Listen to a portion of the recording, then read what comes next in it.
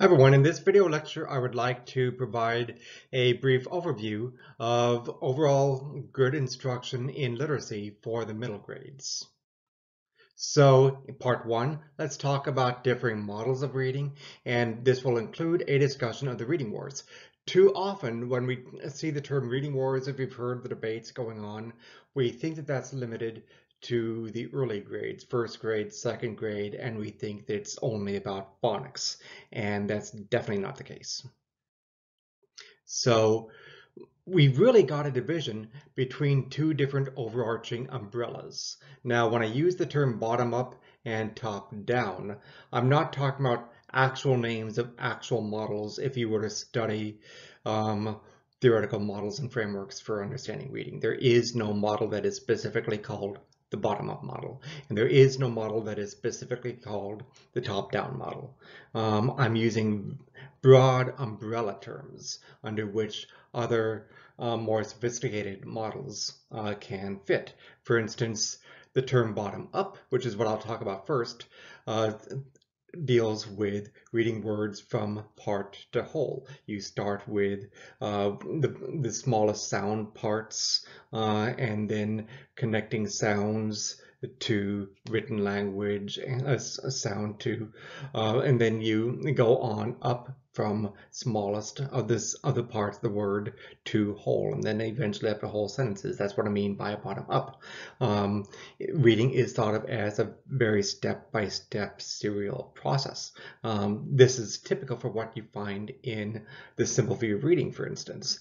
By contrast, the top-down model is where oftentimes children will start with the big picture of language, understanding whole words and understanding the love of just the overall view of language. And then once we get to the big picture and children start to fall in love with sight words, for instance, or the sound of a poem or the sound of music and fit to certain lyrics. Now we help children to break from whole to part, and eventually children learn decoding and phonics and so forth from a whole to part standpoint. Two very different ways of viewing it. Top down is more typical for what we find an approach called whole language. Now these views, simple view of reading versus whole language, have been really at odds with each other for a long time. And even before we had terms such as simple view of reading and whole language in use, the whole language movement really started in the 70s and 80s. It especially took life in the 80s, for instance, and the simple view of reading is a model of reading that really dates to a landmark 1986 publication by Gowan Tumner. But so even before we had that, we used to have debates in the mid 1950s, and even before that in the early 1900s, and even before that, even the 1800s, we had, and before that in the 1700s for that matter, we had debates between whether to learn language from whole to part or learn language from part to whole. It's not a new debate, and has been contentious for a very long time. So in the bottom-up model, reading is viewed as basically a matter of decoding a series of written symbols, and then we work from these written symbols on up to the big picture. In the bottom-up model, the first task is basically learning the alphabetic principle, otherwise called concepts of print and so forth. And then eventually children work on up from concepts of print to various levels of phonemic awareness and phonological awareness. You'll learn more about those terms as we move further in this course. That phonemic awareness and phonological awareness basically deal with understanding the sound principle of language, understanding that sounds have meaning. And then eventually we get into phonics. Phonics deals with letter-sound correspondence, and eventually they work on its way up, and it's very carefully step by step from part to whole in the bottom-up model. And like I said, it's thought of as a serial process. I'd like to encourage you to see this link from Murray on the simple view of reading. So in the simple view of reading, I'm just going to go briefly into it in this, and then later in this course I'll give you a more broader overview of the simple view of reading. But it's basically decoding times language comprehension equals reading comprehension. It's basically a mathematical formula the way you look at it. So decoding, you're looking at understanding the letter sound correspondence in words and how to make sense out of that. Language comprehension, you're dealing with how to make sense out of what you listen in language and the various components of language. And then if these two things make sense, you can comprehend a text under the simple view of reading. Scarborough's reading rope, which is at this point pretty famous, and it's being used by teachers within their classrooms pretty widely, especially as we get into a movement called the science of reading. And I've got some articles for you to read that will help you understand that term. I'll talk more about that term later in this video. And under Scarborough's reading rope, it's a very nice visual representation of the simple view of reading. The bottom end of the rope deals with the decoding aspect of the simple view of reading. You've got your awareness of sound parts, otherwise known as phonological awareness, your awareness of letter sound correspondence, how to make sense out of letter sound correspondence, both in reading, which deals with decoding, and in writing, which deals with spelling. And you've got your sight recognition. And then the top part of the rope is what we mean by the reading comprehension aspect of the simple view of reading. That includes background knowledge, vocabulary knowledge, the structure of how language works, your verbal reasoning as a reader, and there's also a simple view of writing that we'll get into in a separate video that I've included for you, which works in a very similar way, and of course your overall knowledge of the processes of reading. If you are increasingly automatic in word recognition, the decoding aspects, so that this becomes something that you do without even thinking about it, that helps you towards skilled reading. And all of these strands of word recognition should work together. And ideally, you become increasingly strategic in your use of these language comprehension strands, so that eventually they tie together, they work together.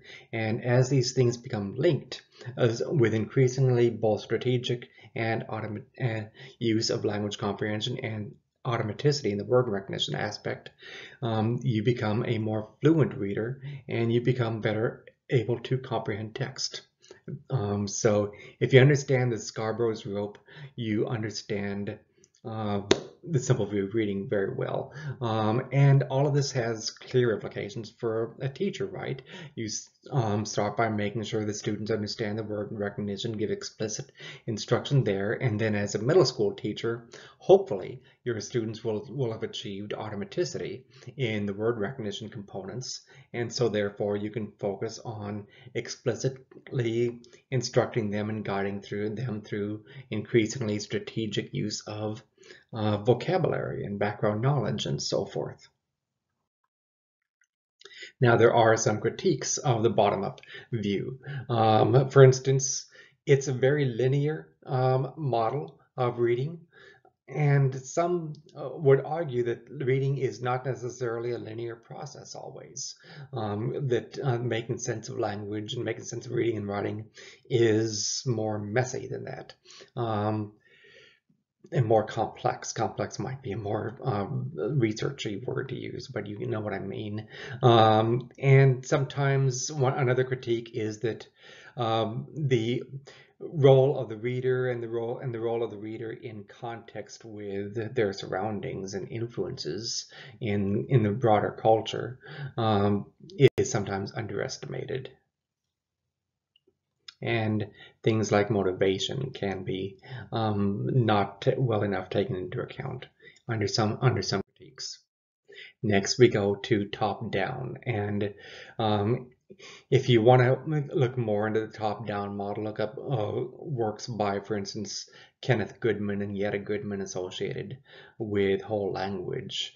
Those would be good examples of top-down. If you want to look more into bottom-up, look more into works by, for instance, David Kilpatrick, and overall books being promoted by the Science of Reading movement. In places like the Reading League. And frankly, the state of Arkansas is widely promoting these approaches, associated with, for instance, Orton Gillingham. Now, when I use the term science of reading, I'm not in this way. I'm not referring to everything that can be included in an overall science of reading. What I'm talking about is a movement that has grown up since about 2017, 2018, that promotes a bottom-up view of reading. Largely, it's largely associated with things like the simple view of reading, four-part processor that we'll look into.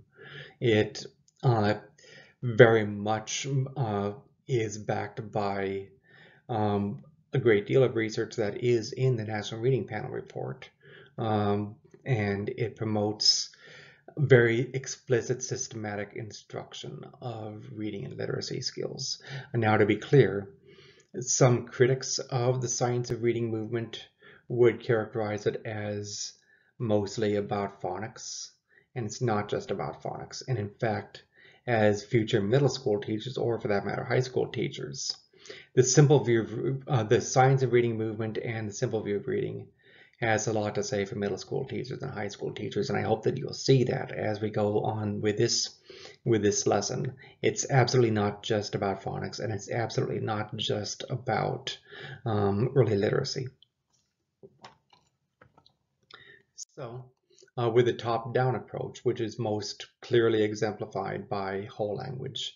The top-down approach emphasizes encouraging readers to make meaning of an overall selection, often in conversation, often in dialogue, and then you work your way down toward understanding cues and unrecognized words and grammar part and how to decode and phonics and all that stuff. So the reading for meaning is the primary objective rather than mastery of letters and letter sound relationships and words. That doesn't mean you skip over mastery of letter and letter sound relationships, but you learn that in context of also making meaning of the text. Often, a top-down approach is associated with something called 3-cueing system. You'll learn more about that when I teach more about phonics and phonics debates, but I'm not going to go into 3-cueing in this particular presentation.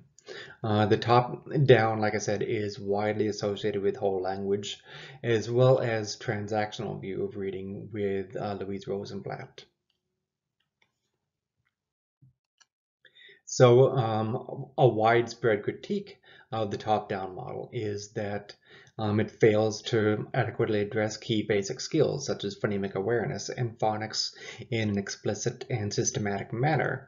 And also when it comes to the 3-cueing system, some critiques are lack of adequate empirical quantitative data to support the 3-cueing system, dealing with looking for cues as you make sense out of text from what does the text look like, and what are some context cues, and what are some visual cues we can look at, and what does a word sound like if you're trying to make sense out of a word, right?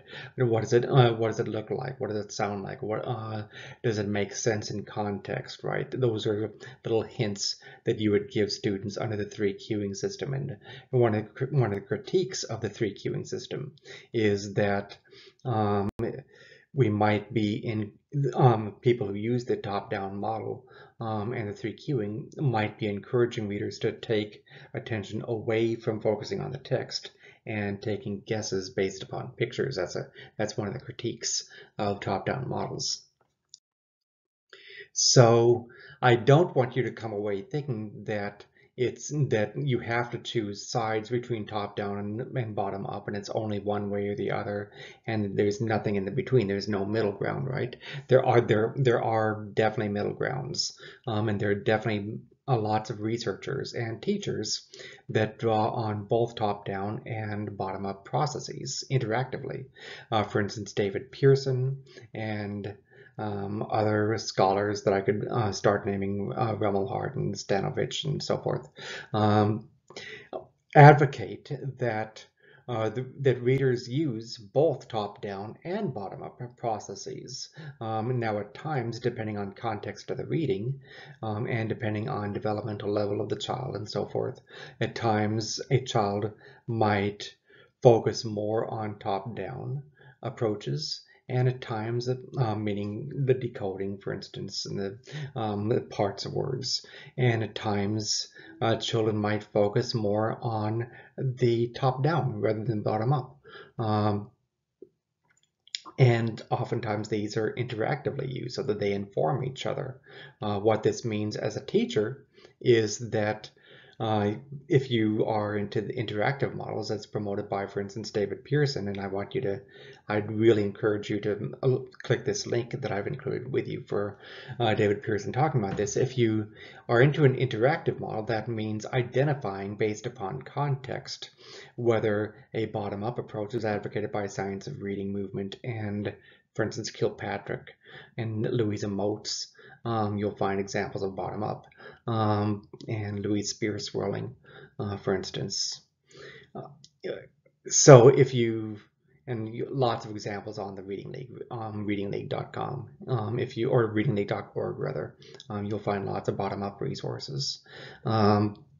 So if you're into an interactive approach, there will be times when those approaches are absolutely appropriate and most appropriate. But in interactive models, there are also times when sometimes a top-down, whole word, whole text approach, focusing on meaning is more appropriate.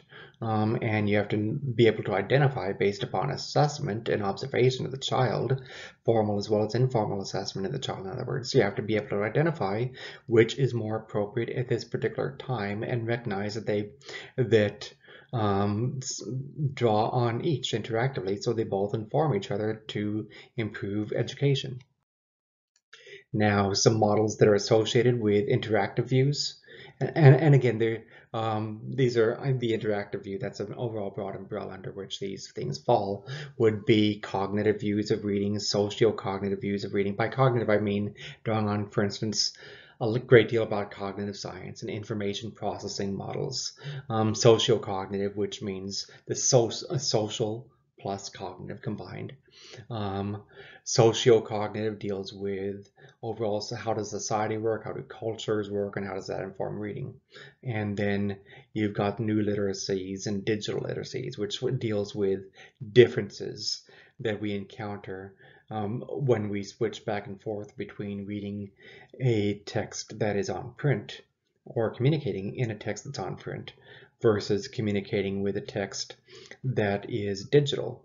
Because when you think about different type of text, we're talking about paper versus computer screen, for instance, and we're talking about hyperlinks and so many ways in which digital text work differently than print text.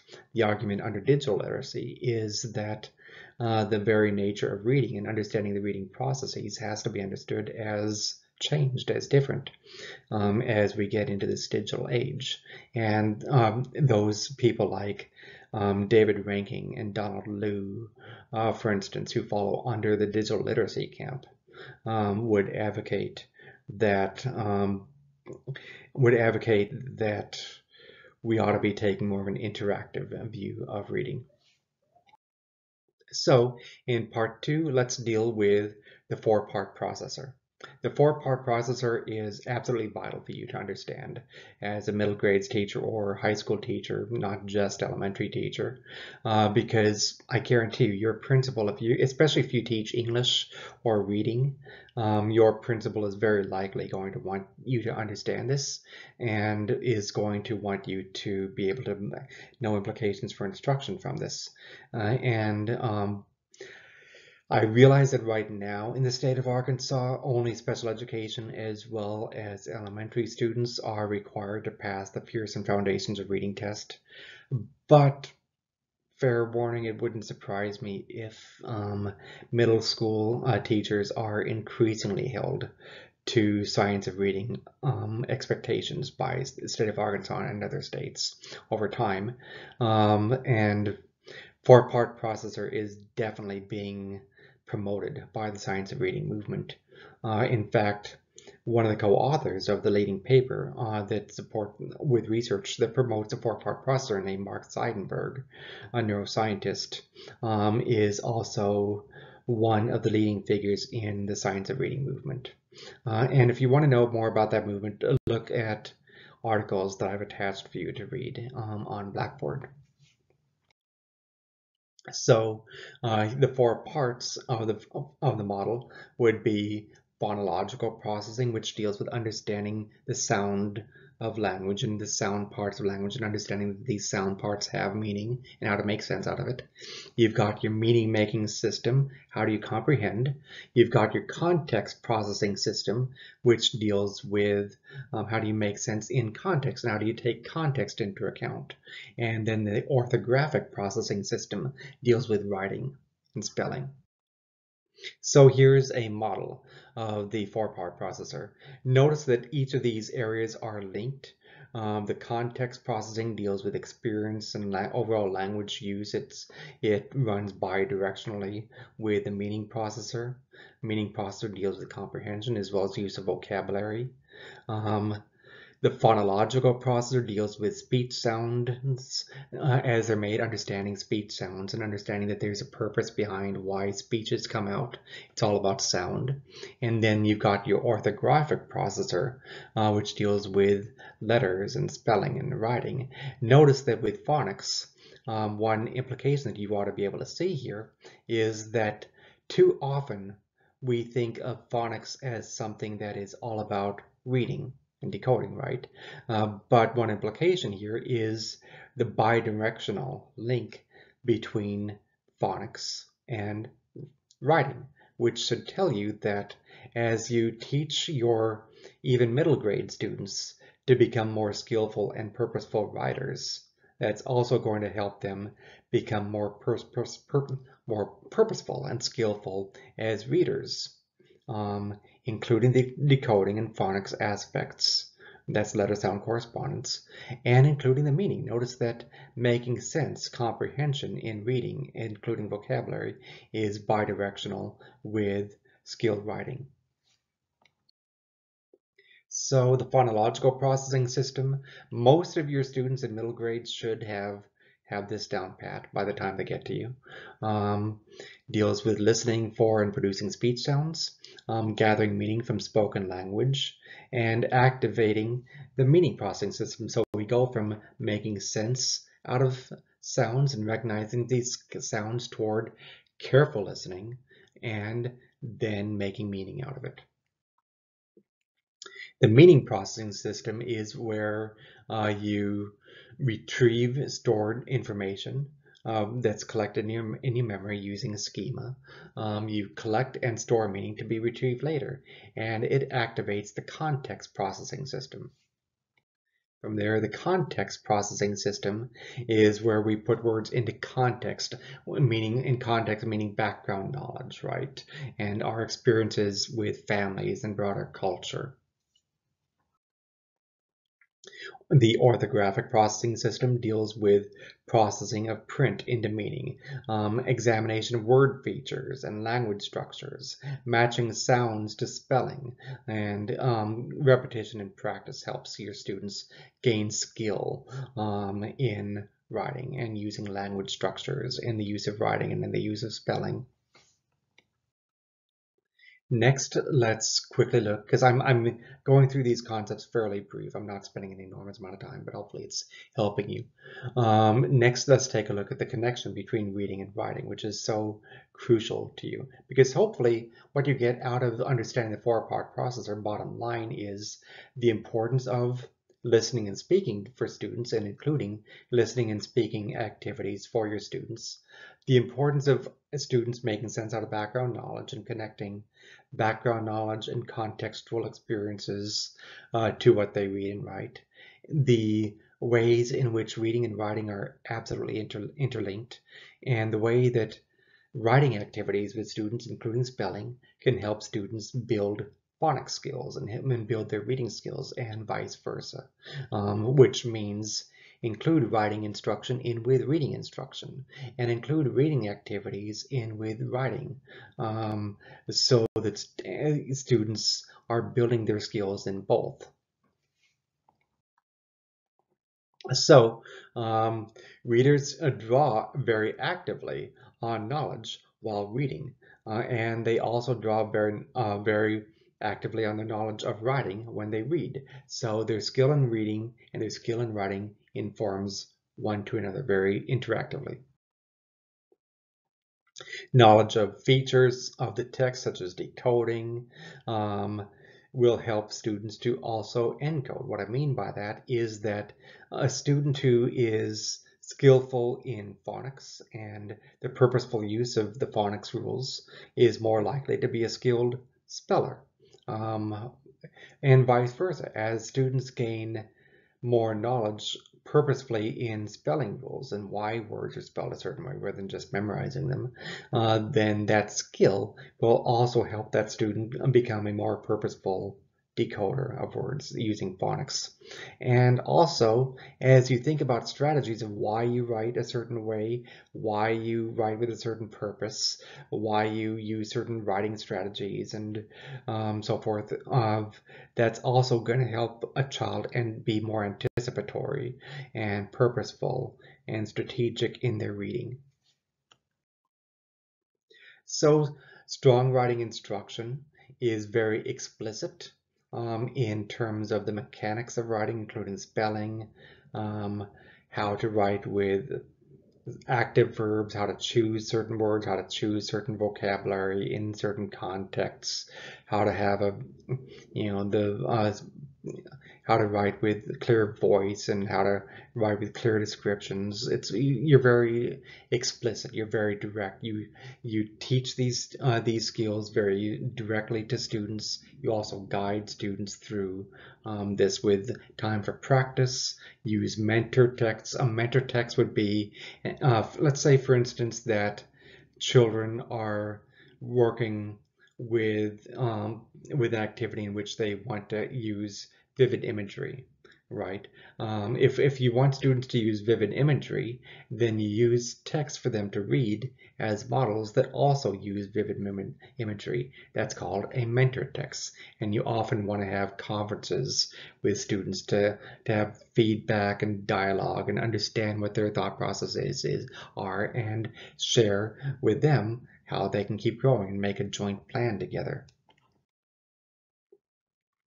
The teacher wants you want to very actively model the writing processes with your students. And that includes share your writing, share think alouds with your students. Have children engage in active conversation, active inquiry on diverse projects. And oftentimes you want to have opportunities for students to enjoy sharing their writing with one another and with the whole class. Next, let's briefly deal with basic overview of phonics. This could be potentially a big discussion. I'm just going to keep it relatively brief for now. So, phonics deals with knowing relationships between sounds and letters and what the rules are that guide us toward making sense between sounds, the way that sounds operate in language, and the way that letters operate in language. You want it, what the state really wants you to do, and this is based upon largely the bottom-up approach now. You want to use what's called structured literacy. For more on structured literacy is widely promoted by the International Dyslexia Association. If you want to go to the website, it's ida.org, or just Google International Dyslexia Association. You can find a great deal of resources on structured literacy from the International Dyslexia Association. You can also find a great deal of resources on structured literacy from the Reading League. Louisa Moats and Spear Swirling are largely known for their writings on structured literacy. Also, if you want to look that up, and I can send you resources. In addition, if you ever want resources beyond what I'm giving to the class, write to me. I've got it at my fingertips. So structured literacy deals with intentional instruction of letter-sound combination. It's not something that you do by chance. It's not something that, okay, let's focus on the meaning, and let's focus on enjoying the text. Now we hypothetically stumbled on something. Now let's deal with the letter sound correspondence. It's not like that. It's very strategic. It's very much planned out. And it's sequenced from easier tasks on up to harder tasks. So the approach that is very strongly recommended by DESE, therefore by likely your principal, is called synthetic phonics. Now there are various approaches to phonics available out there. Synthetic phonics is widely associated with both the interactive approaches to reading, the interactive models that I was just talking about, as well as the bottom-up models. People who promote bottom-up models, such as Simple View of Reading, the Science of Reading movement that I was talking about, such as International Dyslexia Association, will very much promote synthetic phonics. There are other approaches, and I'm not going to deal with that for this purpose, because in this introduction, this overall overview, I want to focus especially on what I know that DESE wants you to know. Synthetic phonics involves very systematically sounding out words, which means you as a teacher have a systematic lesson plan. Especially if you're teaching English language arts and reading, in which your lesson plan calls for work on phonics, then you would need to have a lesson plan in which you are very explicitly and step by step. When I say systematic, what I really mean is you lay out step 1 I do this, step 2 I do this, step 3 I do this, and here's my explicit learning goal, and here's how I'm going to assess for that learning goal. That's what I mean by systematic. And so as students are ready, you teach very well structured lesson, meaning your steps, your scope and sequence. In other words, your scope means how deep and wide do you go in your lesson. Sequence means when do you teach things. Step 1, you do this. Step 2, you do that. That's what I mean by sequence. You've got a very clear scope and sequence to your lessons as you teach students to make sense out of sound parts to create words, for instance, and to blend sounds into spoken words, and to work with sounds such as p, h, f, own, for instance, to make phone, and more complicated rules of phonics as well that often we get into with polysyllabic words. Next, let's deal with interventions that we can do when children struggle. Instruction at your individual classroom level as a generalist teacher should involve explicit practice, whether it's in decoding, or for instance, if children are struggling in phonics, or if they're struggling in comprehension, it should be very explicit, very systematic in your instruction. In other words, a very clear scope and sequence. You choose text sets that are appropriate for the child. And you teach students how to make sense out of what they're doing, including how to make sense out of the meaning making very purposefully, not by chance, in other words. And oftentimes you work hand in hand with a reading specialist, and you model the reading strategies through think alouds, for instance. Here's how I'm thinking now, and here's how I made sense out of it. Because after all, you are the most strategic reader in the class, and so you want to help children understand how you go about using certain strategies that you want them to learn how to use. There's what's called multi-tiered systems of support in most schools that you're likely to work in. That means most students that are not struggling and would go into tier one being general education.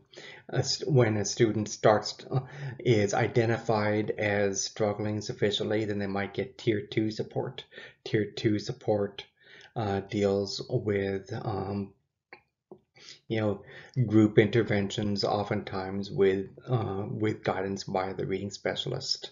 And then tier 3 interventions, if tier 2 isn't sufficiently helping, tier 3 interventions deal with one-on-one and more intensive intervention by a specialist or specialists, depending on what the specific need is. And what I was just describing is part of the basic model for response to intervention. So interventions deal with, we have to diagnose where the obstacles are to reading. Why is a child struggling? It's not enough to say that a child is struggling. We have to identify why. And oftentimes that's done with very specific diagnosis by a reading specialist. You as a generalist might lack the training to identify the specific reason for why a child is struggling, if it is, let's say, a disability.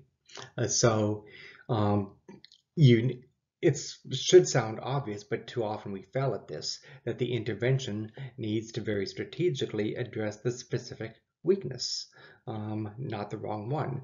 And that sounds obvious, but too often we fail at that. For instance, too many children who are second language learners get misidentified as having a language disability or a reading disability when in fact they're just simply struggling to pick up the second language. It's not a learning disability. Too oftentimes we have inappropriate identifications. So you've got different reasons for why a child might be struggling. Sometimes a child might struggle with language comprehension. Remember that upper strand of the reading rope with the Scarborough's reading rope. If a child is struggling with that upper strand, the language comprehension strand of the reading rope, but they are doing fine when it comes to the decoding or the lower strand of the reading rope, then they would have a language comprehension difficulty. At the extreme end of language comprehension difficulties, if a child is also okay with decoding, you've got students who are hyperlexic.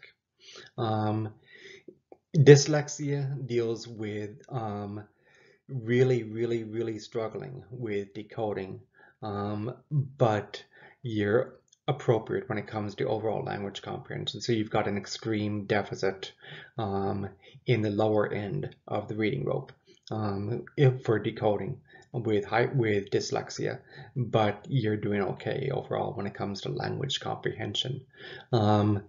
But be very careful because dyslexia should be diagnosed by a specialist in dyslexia. It's not up to generalists at the general education level without the adequate training to diagnose whether a child has dyslexia. But it is appropriate to look for certain signals, such as if you see a child who is in your middle school classroom who appears to be okay when it comes to the upper strands of that reading rope with Scarborough's reading rope, but despite all kinds of help and intervention, for instance, despite tier 2 intervention, they're still continuing to struggle with decoding, then at that time, the IEP team might want to convene and consider the possibility of a examination for possible dyslexia. So dyslexic students, as I was just saying, they're okay in comprehension, but they really have severe decoding difficulties. Oftentimes that's also associated with struggling to read printed words accurately and rapidly. Oftentimes that's also associated with spelling difficulties. These are signs of it, but not everyone who has a spelling difficulty is dyslexic. Across the United States, there's increasing dyslexia legislation being written to promote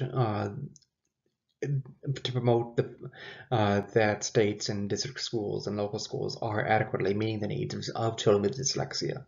This link that I have here will help you see the pattern of these laws. This link gets regularly updated. So, um, the basic definition as defined by International Dyslexia Association of Dyslexia is as follows. It's neurobiological in origins, meaning it is biological, right? It's grounded in phonological processing. In other words, children with dyslexia use sounds to process language, and they struggle with making sense of these sounds to process language. The core grounding of it is associated with a phonological processing weakness in the use of sounds to process language. Primary characteristics often are shown in difficulty in decoding, in other words, phonics, difficulty with word recognition, and difficulty in spelling. Students identified with dyslexia often will receive inadequate intervention, but the appropriate intervention would include phonological phonics as well as work with word level skills. Next, let's talk about fluency. And if you guys, as I make this, once I get to about the 40-minute part of one of these videos, I imagine you guys occasionally taking breaks, pausing the video, that sort of thing. And again, I definitely I think that there's an advantage to you guys having a video available, being able to look for which minute has which part when you want to focus on something. There might be times when you want to review what dyslexia is. Well, now you've got it, and you can always come back to that part of the video. For instance, so fluency deals with appropriate pace, appropriate automaticity in reading, and appropriate expressiveness. Think of a fluency as basically a bridge between phonics and comprehension. Similar to what I said to you with phonics, fluency is not the same thing as comprehension, but it is a strong predictor of comprehension. In other words, a child who is reading fluently can be more likely predicted to understand the text. But at the same time, you want to still double check. You want to still have a dialogue with that student to check for understanding, because it's also possible to be a fluent reader and yet not comprehend the text very well. And students who are struggling with fluency, they're pausing it at inappropriate times. They lack appropriate expressiveness. For instance, disfluent readers can be predicted to very likely struggle with comprehension. Think of it in terms of, for instance, we only have a limited amount of information that we can process in our short-term memory. If you're having to focus so much on fluency, on understanding what is the right expressiveness, understanding word parts, understanding how the phonics rules work, right? If you're having to focus on that, then you don't have enough attention left to focus on comprehension. And so that's one reason why lack of fluency is a strong predictor of lack of comprehension. And what you want to get to is you want to get to the point where fluency is something automatic. Students don't even have to think about expressiveness, and they don't even have to think about appropriate pace and all that stuff. They can just turn their focus to comprehension of the text. That's what you really want to get to. Just keep in mind, working memory is limited, so you want to make as much as possible of these basic things automatic for students. At the same time, there are times when a student might read disfluently, with lack of fluency, and yet that student still might comprehend the text. So there are all kinds of activities you can do with children to build up their fluency. For instance, you can have students read and help them read appropriately with appropriate guidance. You can have children engage in repeated readings of text, again with guidance. You can have children read with each other. You can do things like readers' theater, where they actually practice reading the text and then do performances of a poem or song lyrics or whatever. All these are types of activities that build fluency. Practice in reading, especially when it is both the traditional form of reading as well as performative reading where you're reading out loud. Um, Practice reading, especially when you're practicing reading the right way with appropriate strategies and appropriate comprehension strategies and appropriate strategies and making sense out of phonics rules and so forth. Um, Practice with reading when it's appropriate types of practice. Really build a child's fluency. It's pretty hard to build fluency if you're not having time to practice reading. So next, let's deal with vocabulary and comprehension. One thing I want you to know is that there's a difference between skills that are constrained and skills that are unconstrained here.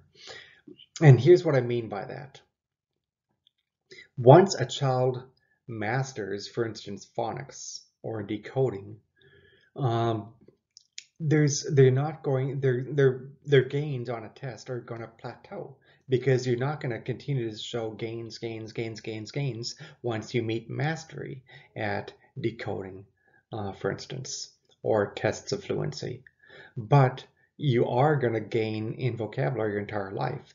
So let's take, for instance, your middle school students. If a middle school student has mastered the basics of decoding and phonics, they're not going to show rapid gains and high gains, learning gains in phonics if you're continuing to focus on phonics. But they can show significant gains in vocabulary if you're helping children learn vocabulary. Um, Now, comprehension is not so much viewed as a skill. It's more of something that you do that builds on all four of these other areas. By these four, I mean phonemic awareness, phonics, fluency, and vocabulary. If you understand how to put these things together with in an appropriate way, skillful way, that leads you toward comprehension. So when we talk about vocabulary, there are generally four types of vocabulary: reading, writing, listening, and speaking. And for those of you that have ever learned a second language, you should know, or even tried to learn a second language, you probably have experience that it's easier to pick up listening and speaking, and the reading writing tends to come much slower. Same thing with your middle school students. So what that shows you is you want to work on all four of these things as you're teaching vocabulary. Work on them purposefully and work on them interactively, because the listening and the speaking can help a child build the reading and the writing. So basically vocabulary is understanding word parts, learning words by context, learning definitions, but I really want you to avoid teaching vocabulary disconnected from the overall text and disconnected from context with word lists and all that stuff. Help children learn words in context of situational use and have children apply these words in meaningful, purposeful ways in your lessons, whether it is through performing a play, dialogue, writing with a purpose, that sort of thing. And again, test students for their knowledge of vocabulary in different ways, in different contexts, and not just these fill in the blank vocabulary tests that too often are used, but can a child make sense out of vocabulary words in various contexts of reading and for various purposes? That's when you know a child has mastery, especially if it's a word that can have multiple meanings, potentially depending on context. Make sure that child is able to differentiate.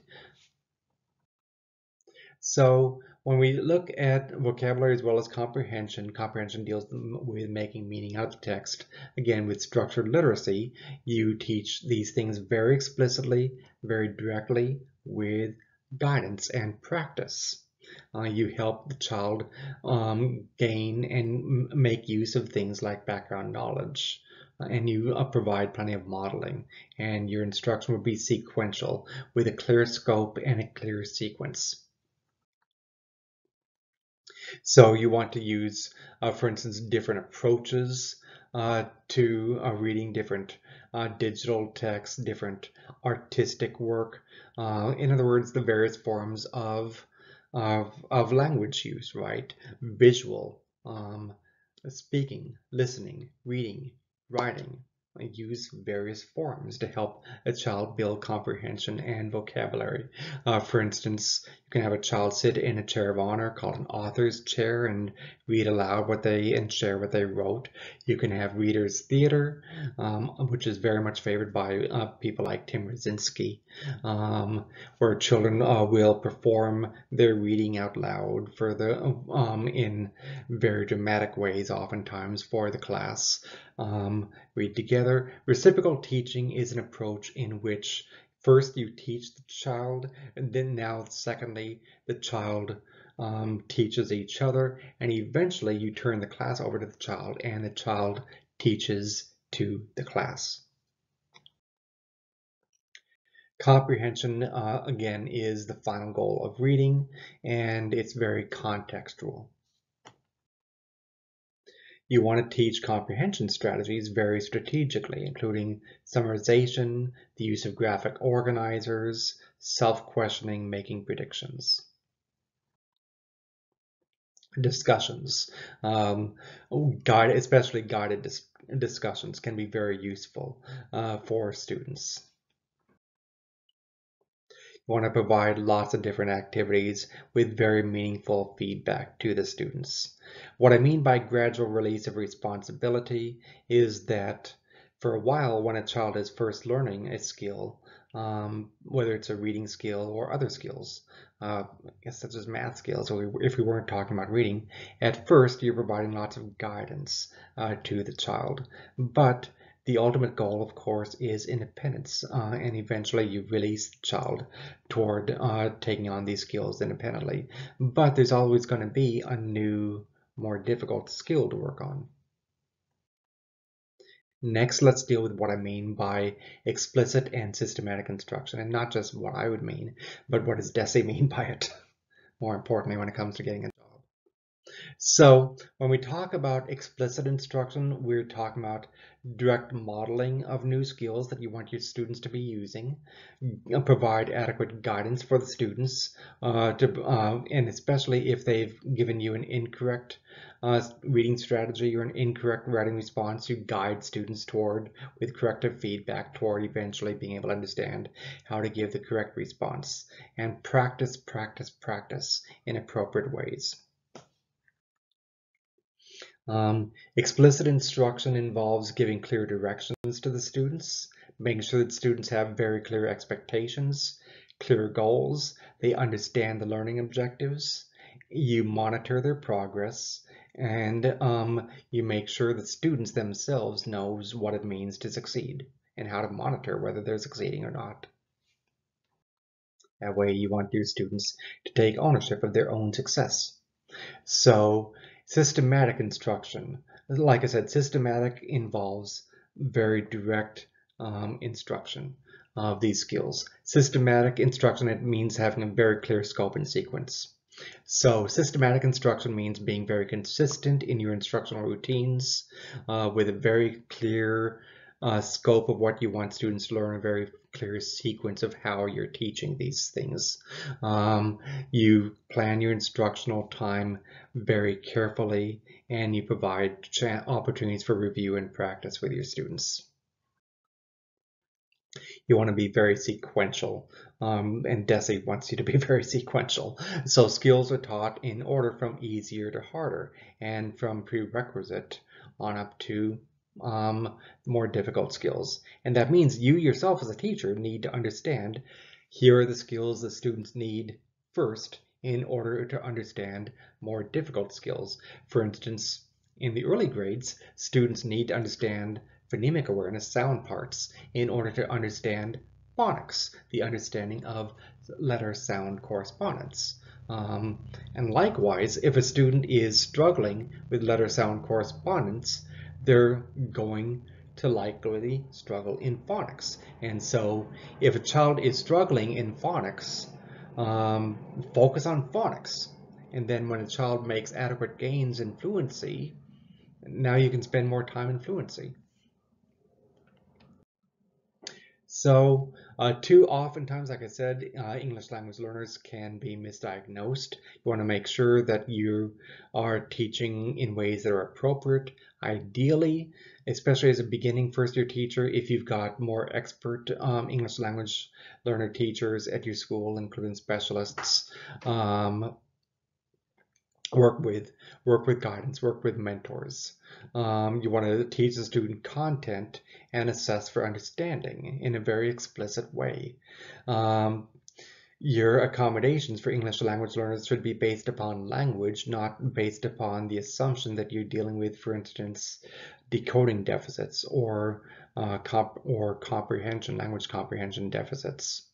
Again, that should be based upon the student's diagnosis. Use a team to help you. So discussions are very useful for your middle school students. That includes reading aloud, storybook reading, sharing of dialogue, having opportunities to get excited about what they're reading, using vocabulary in action. You want to have multiple opportunities with various types of texts, including high quality, even challenging texts. Oftentimes when you're working with students, if they're working with a text that is a little bit challenging for them, that's where you as a teacher can guide them toward mastery and understanding of that more challenging text. And a challenging text can provide a student with practice of using their reading strategies. Because after all, if you're always reading a text that is at your just right level, at your easy level, then you're not going to have any reason to use your more complex comprehension strategies. You want to build content and background knowledge as students practice their skill in reading. Teach students the thinking processes that are involved in both reading and writing. Understand not just the goal of reading. Don't always focus on the end goal, but also focus on the process. And it's okay to struggle for a little bit. It's okay for a child to give you wrong answers. Now you want to correct those answers, of course, but it's okay for the child to struggle. It's the process, it's the journey that you're after. Like I said, use the visual language arts, visual viewing, writing, reading, speaking, listening. Use them interactively in your teaching in very creative ways. That's also going to help students avoid boredom, right? Because obviously, imagine a middle school student listening to this now hour-long lesson by me, not having time to read, write, whatever in the middle of it. A middle school student trying to listen to me on this video would get bored. You wouldn't want to do that with your middle school students. You want to break up your instruction with various activities that can involve creating a visual representation or viewing a visual representation, or opportunities to write, opportunities to read, opportunities to share conversation, break up the class a little bit for not only the purposeful use of language in various ways, but also simply to avoid boredom. A bored student is more likely to be a misbehaving student. Practice the various strategies with students very purposefully. Use think aloud strategies and use these steps that I'm talking about.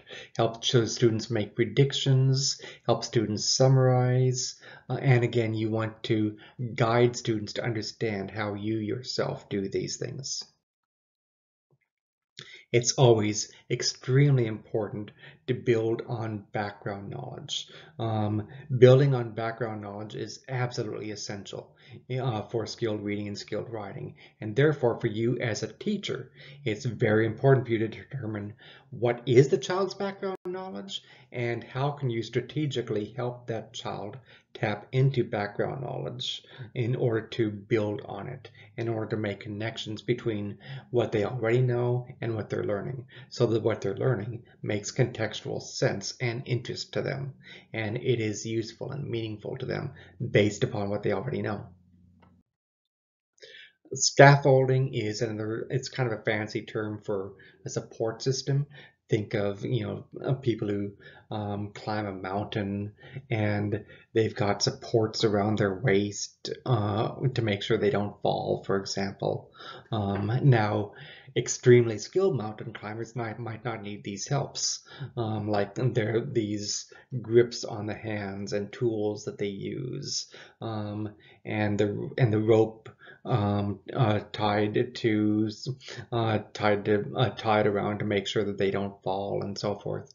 Um, a a skilled climber doesn't necessarily need these things. Likewise, skilled readers, skilled writers can eventually have the scaffolding, the think alouds, the cues, tips, the guided questions. Eventually, they might not need these things. But as a child is learning, this types of scaffolding can be very important, the same way that for novice mountain climbers, having scaffolds and tools can really help a novice mountain climber.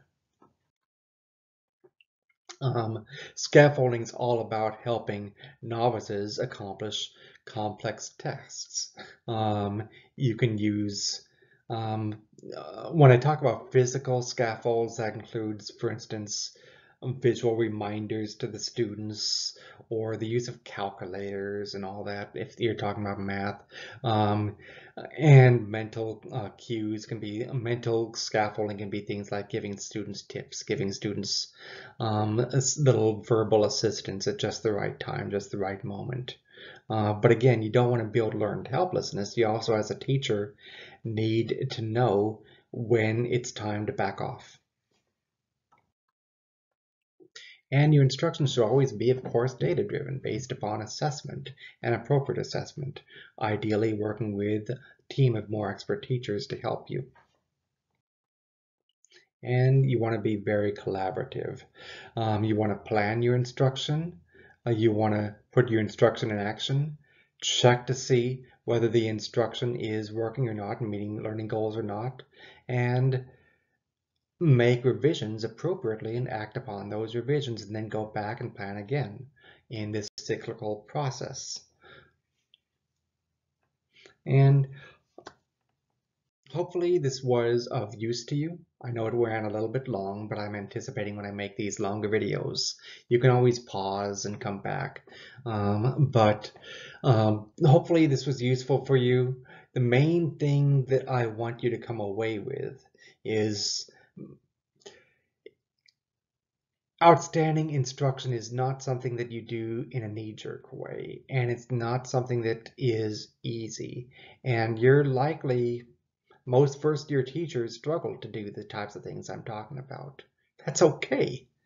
I wasn't as skilled as a first-year teacher as I am now. If I were to step into a middle school classroom and a high school classroom, I wasn't as skilled in my first year as I became as a first-year high school teacher as I became by the time I became a veteran high school teacher. Um, I made tremendous mistakes when I was a first-year teacher. You can expect to make mistakes too. You're not going to be perfect. That's okay. But just as students need practice, you're going to need practice too. And just as students need scaffolding and support, you're going to need scaffolding and support too. Take care.